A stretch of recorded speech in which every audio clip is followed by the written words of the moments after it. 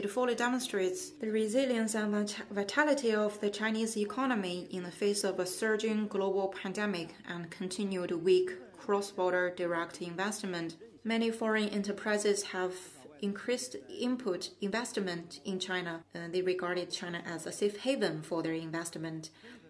Many major projects, including with BMW, Daimler, Siemens, Toyota, LG, ExxonMobil, and BASF, have seen expanding investment and production in China. From January to September, the reinvestment of profits of foreign invested enterprises denominated in US dollars increased by 25.5% year-on-year.